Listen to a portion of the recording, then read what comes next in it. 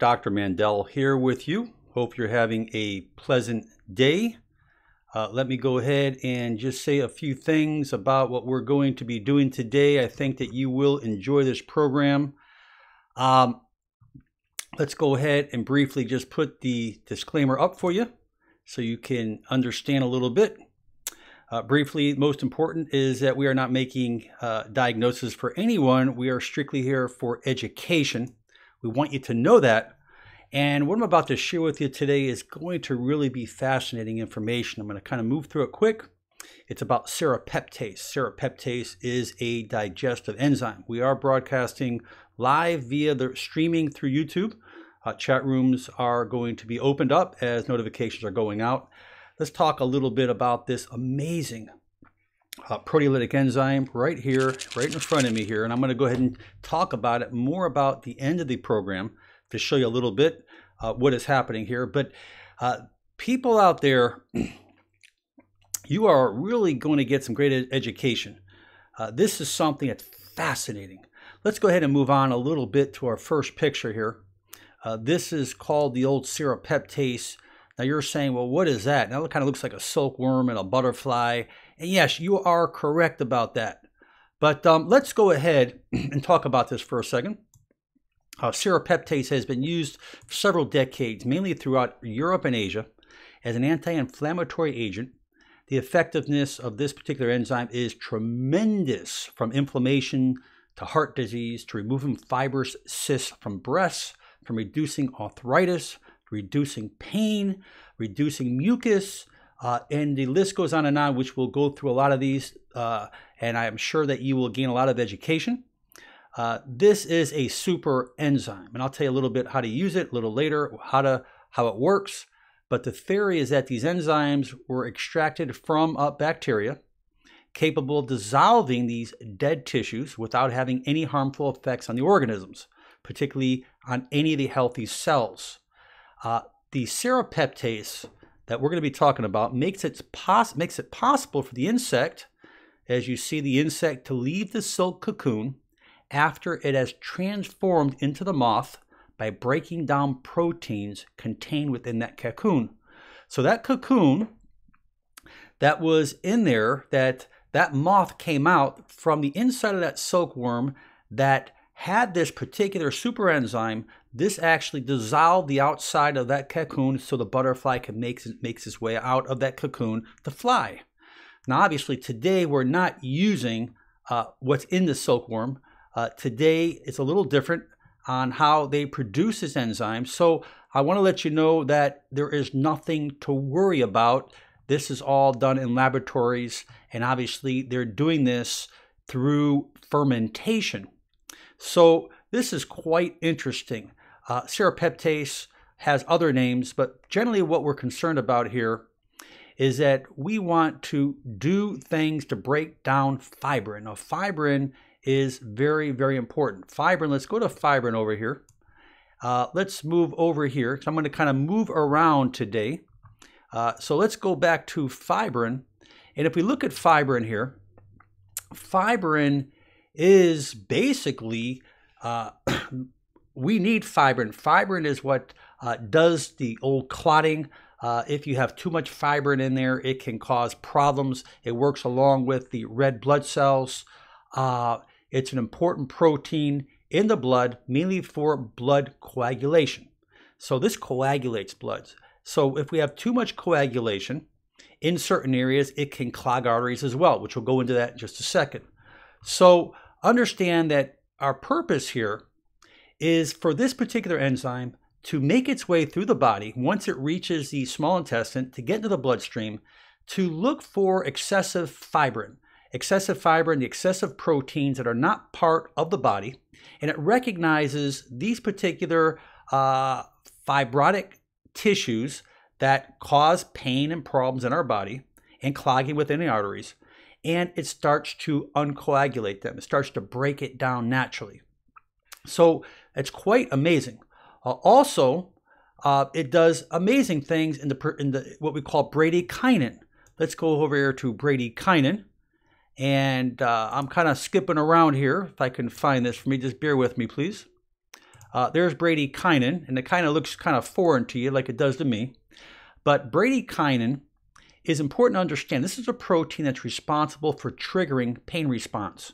So when we hurt ourselves, bradykinin is always there. Now, the purpose of this serrapeptase is to alleviate. Very important to understand because all inflammation has to do with bradykinin. This is what makes the nerves that become inflamed. This is what makes the tissue sensitive. This is what makes us more hypersensitive to the heat and light when we touch something, the general soreness. So as we reduce these bradykinins, we are preventing and inhibiting those bradykinins, which we are going to have less pain, less soreness, and this is a tremendous thing what serrapeptase promises to do.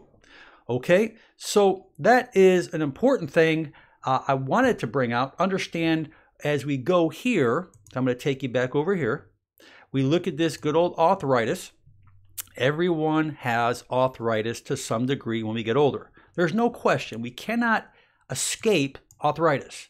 Well, what is arthritis? Arthritis is degeneration or inflammation that takes place in the joint. Usually you can get bone on bone, particularly in like knee problems, hip problems. So when you hear about the hip replacements, the knee replacements, all has to do with arthritis, primarily osteoarthritis, where two main kinds is osteoarthritis, which is the wear and tear, the degeneration, the poor posture, the overweight, the joint, bone on bone. And we have rheumatoid arthritis, which is much rarer. This is an autoimmune disease where we get inflammation from an autoimmune reaction, but the majority of arthritis is osteoarthritis. I want people to understand what that is all about. So let's move over to muscle inflammation.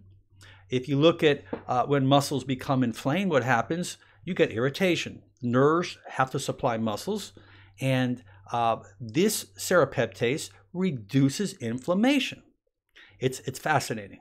It reduces significant inflammation, not only in muscles, but we'll talk about in the joints, as we mentioned, and also in the discs and everywhere else there are nerves that are particularly causing your pain. So in other words, people who have been on non-steroidal anti-inflammatories, naproxen,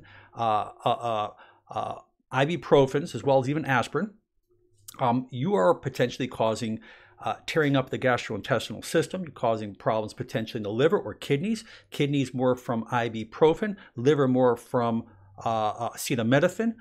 So you need to be very careful. Yeah, if you take something periodically, yeah, you're going to be okay. But if you're doing something every day and a part of your life, you are potentially leading to a source that can give you lots of problems. So when we look at muscle inflammation, that is something that most of us have from poor posture, forward head posture, being overweight, maybe having our old injuries, doing cumulative trauma disorders, maybe the kind of work that you do, laborious work all day long, muscles start to get tight. Well, this serrapeptase can reduce that inflammation. So that takes us here to herniated discs. As you see that inflammation there from a herniated disc, which a lot of my listeners have, bulging disc, herniated disc, disc degeneration. This serrapeptase is wonderful in reducing the swelling, reducing the tissue damage. It reduces the cyclooxygenase as well as the prostaglandins, which are the enzymes that form in those areas. And what this does, it inhibits these particular prostaglandins from reducing the inflammation. This is excellent, particularly people who are taking corticosteroids or any anti-inflammatory medication to hopefully get off those drugs. This is a wonderful thing. It's safe. There are no side effects in the sense of that. I would tell people out there that if you're on other kinds of meds, speak to your doctor about this. You can do the research on serrapeptase. And remember, this is an alternative way to help your body not only break down fibrin, but all these other excessive proteins that are building up in your body. You'll be amazed what this thing can do. Let's go on to my next thing here I want to mention for our females. The old breast, the fibrocystic breasts. Very, very common by the millions worldwide. Tenderness. Cysts start to develop. We realize that as we go through menopause or as we have changes in our hormonal cycle, we start to develop lumps. Maybe from your diet, from soy or other things you're eating, you start to develop these lumps, these little masses. You take your mammographies and they say, wow, you got these cysts and we want to monitor them. Well, guess what? Serrapeptase will find those. And serrapeptase can go in there and it can eat up those cysts because this is dead protein that's sitting around, and obviously, hopefully it will reduce the swelling, reduce the pain, and actually alleviate your particular condition. Several studies, hundreds and hundreds of studies out there that talk about this. You could do research on it. My job is to bring you the cutting edge so you can have hope that you can do things naturally. What about mucus? People who have like respiratory conditions, mucus in the sinuses. If you notice here, on this one here, this particular formulation, I'll go over it with you here because these are the capsules. As you can see, these have capsules. Some have enteric coating on it that are tablets or cablets. But this says helps support healthy sinuses and along helps break down unwanted proteins. So it says right on the bottle, and I'll go over that with you in just a few minutes. I just want to throw that out at you. So let's look at the mucus inflammation here. Here's mucus. It happens particularly in your sinuses, in your lungs. This actually helps break down the neutrophils. And obviously, as more neutrophils start to show up, you start getting more thickness in the mucus. We get in our cough and our respiratory system, in our sinuses. That can lead to inner ear problems, tinnitus, vertigo. It can affect the eustachian tubes, particularly if it's in the back in the pharynx region. Well, actually, this helps impede the production of mucus. So if you get that, if you are one even who has allergies, and you get this thickened mucus, this Serrapeptase may be the miracle for you. All right? So that is something I want you to keep in mind. Let's go to somewhere very important, and we look at cardiovascular health, heart attacks. Well, what is a heart attack? Excessive fibrin, inflammation and cholesterol that forms in the coronary arteries that affect the heart. So obviously we have this extra fibrin, but this Serrapeptase finds this dead tissue because fibrin, that excess fibrin is dead. It's protein. We want to dissolve it. So how can we do that?